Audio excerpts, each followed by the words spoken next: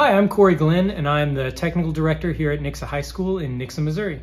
Hi, I'm Lakin Wools, and I teach theater at Nixa High School. Hi, I'm Allison Fleetwood, and I'm the head of the theater department here at Nixa High School.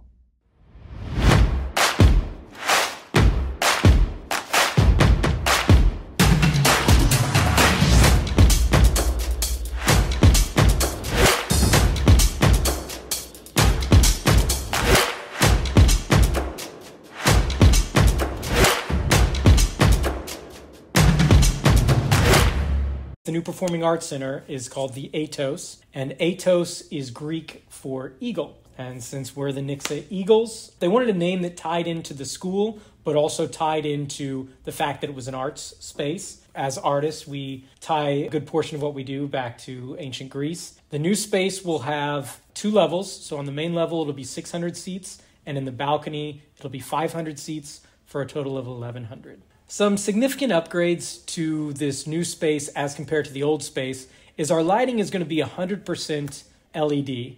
The majority of them are also color changing, so we won't have to change gels. The ability to run without a dimmer rack or a dimmer room takes one more element out of the troubleshooting process, and it gives us lighting fixtures that just have a lot more capability. We're also getting a brand new audio rig tuned for the room that it's going to be in.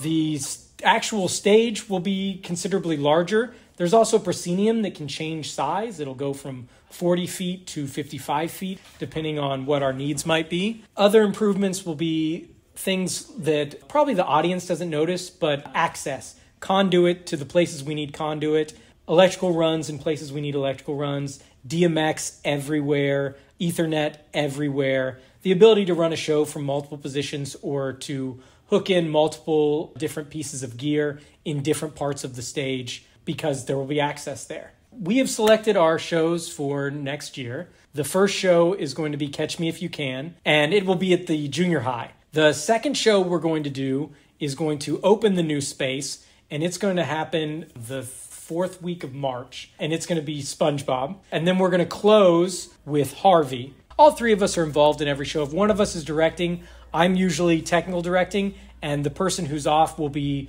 maybe heading up costumes or making sure our publicity is right or heading up props or whatever other thing we might need. We're all 3 involved in every show for sure, but typically I'll take the role of technical director. Unless I'm directing, then one of them will help me with that role. Otherwise, we, trade off and do whatever needs to be done.